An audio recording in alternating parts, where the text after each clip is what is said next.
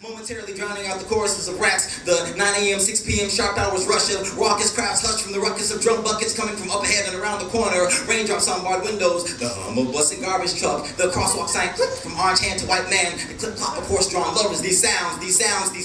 They entered his ears and wound down to his mouth. Encouraged his speech pattern to change its rhythms and shape the way his tongue will forever hit his teeth when he talks. Turn that southern drawl into a sometime thing and coax the poet within, hiding behind his larynx, to step out and make sounds of his own.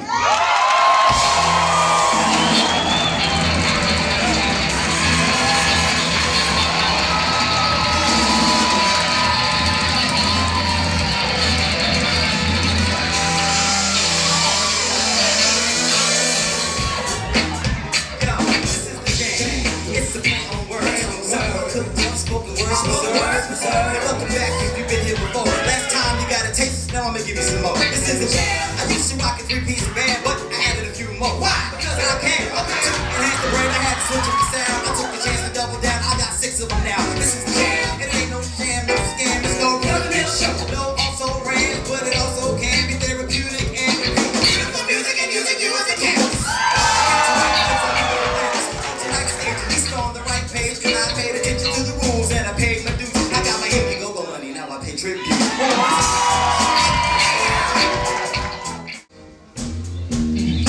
I remember the first time I learned to moonwalk.